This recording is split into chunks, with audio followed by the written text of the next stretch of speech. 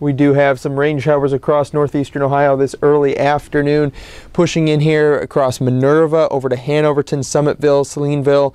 This is moving off towards the northeast. We also had some that just moved through Fairport Harbor out over Lake Erie. Now they're kind of rotating through from southwest to northeast and then back off towards the northwest. Otherwise, not a ton on the 3D Max Doppler radar network except some around Bailey Lake and there in Ashland County up towards Spencer. I am forecaster Brian Ivey as we take you through. Let's take a look at the downtown Cleveland skyline here for your weather forecast video. Definitely looking cloudy, some layered clouds, even some lower hanging clouds over the city. So that's pretty much what you can expect through much of the day. There will be a few breaks of sun. Now at a wider look on the 3D Max, zooming on out, you could definitely make sense of a little low pressure system spinning all these clouds around the area with these rain showers. Plenty of rain across northern Indiana, and there was northwestern Ohio flooding near Perrysburg and Toledo earlier.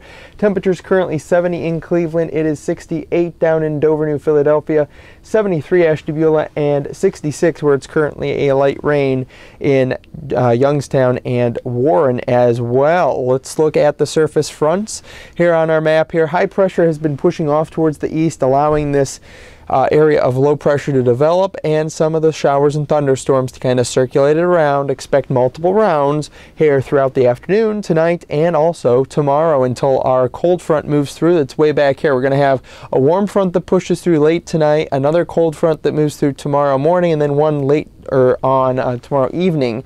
So a couple different features will spin up some of those showers and thunderstorms here in the next couple of days, and I'll show you how much rain you'll get in just a little bit. But yesterday, look at that, we're actually back to summer heat for one day.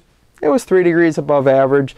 Not too shabby though across the area, with many areas seeing 84, 85 degrees.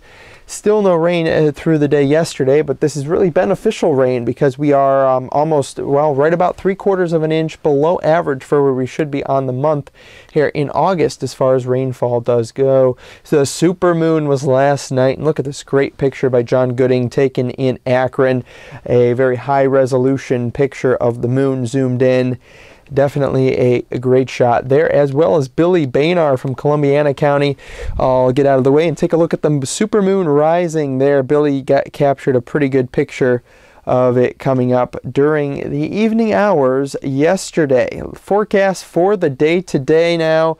Rounds of storms, as I mentioned, is pretty much going to be what you're going to see. So scattered storms around through 2 p.m., scattered storms, but a few breaks of sun as we go through the end of the afternoon, and in the evening temperatures generally in the lower to mid 70s, depending on how long you can get in between rain. If you can see some sun, it will bounce up a little bit.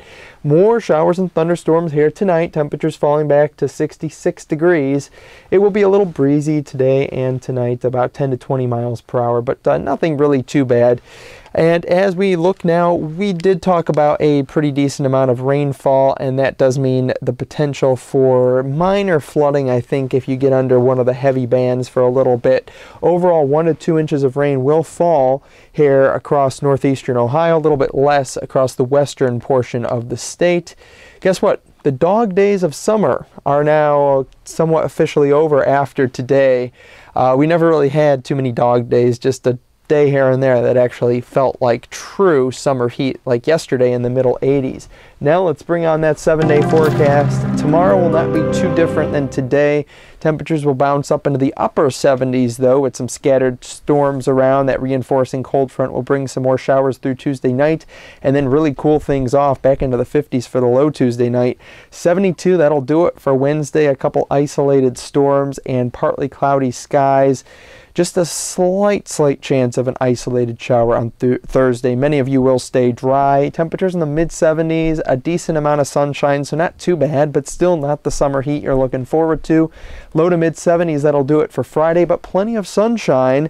And then as we get into the weekend, we will moderate in the temperature department back to 77 on Saturday and 82 degrees on Sunday with partly cloudy skies there. Remember, the brand new renovated neoweather.com is coming out here this Wednesday evening at 8:30 p.m. Be there or be square, because there's several new features that I think you're all going to like. I'm forecaster Brian Ivey. You have yourself a great day.